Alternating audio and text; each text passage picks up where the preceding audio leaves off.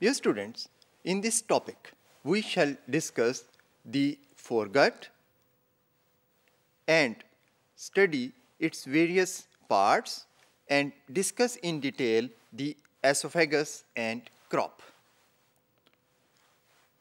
The foregut includes the food conducting region, esophagus, food storage region, stomach. It also includes crop in some animals. Esophagus is the part in which food enters after swallowing. It is a tubular part which conducts food from pharynx to the stomach. It does not produce any digestive enzymes or any secretions. Only the digestive action started by saliva in the buccal cavity continues during conduction through the esophagus.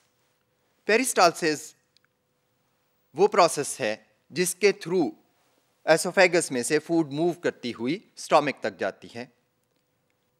Peristalsis involves the waves of contraction and relaxation in the smooth muscles of walls of alimentary canal.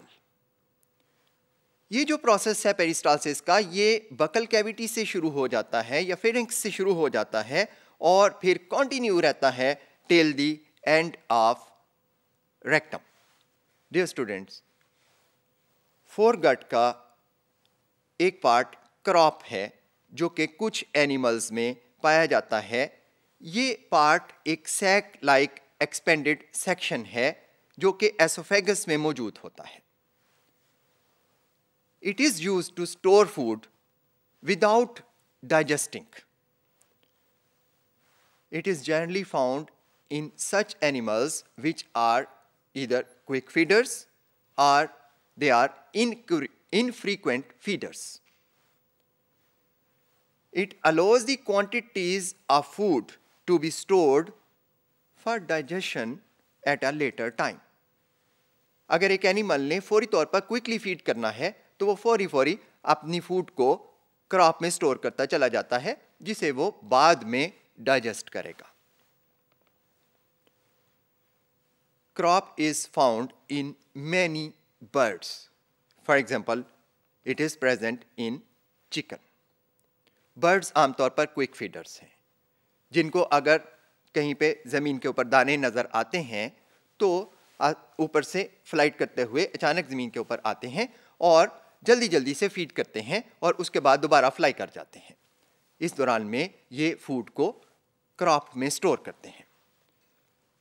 Leches जो कि infrequent feeders हैं, जो कि बाज़ दफ़ा कई weeks के बाद या महीनों के बाद फीड करती हैं और उन्होंने फूड को फौरी डाइजेस्ट नहीं कर लेना होता, इन्होंने फूड को स्टोर करके रखना है इन अनडाइजेस्टेड फॉर्म, तो इनके पास भी एक बहुत बड़ा क्रॉप होता है.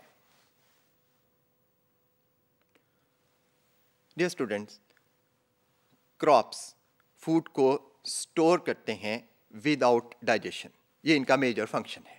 लेकिन इसके अलावा बाज़ एनिमल्स में क्रॉप में रखते हुए फूड की फर्मेंटेशन भी की जाती है. That is it is treated with bacterial actions.